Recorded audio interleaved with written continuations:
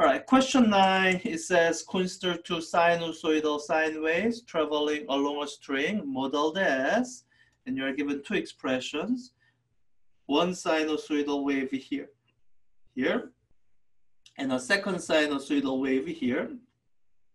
And it asks, what is the height of the resultant wave formed by the interference of the two waves at the position? So I'm given a position, x equals 1 meters.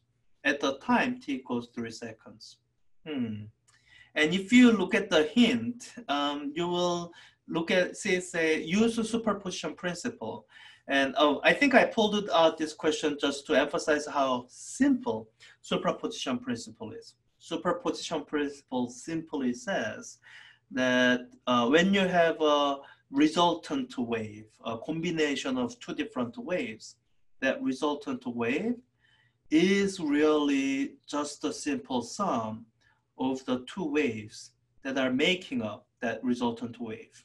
No other complicated expressions to go through, no complicated calculation. I think in the lectures you've seen me derive standing waves and beat, but when you have a numerical question like this, you don't even need that. You can just plug in x and t into these, get a number, and just add those numbers, and that'll be your answer. So that's it. I just really want you to emphasize that superposition principle, it's a grandiose name, and the name is grandiose because really the principle it's referring to is a very, very simple principle. It's trying to compensate.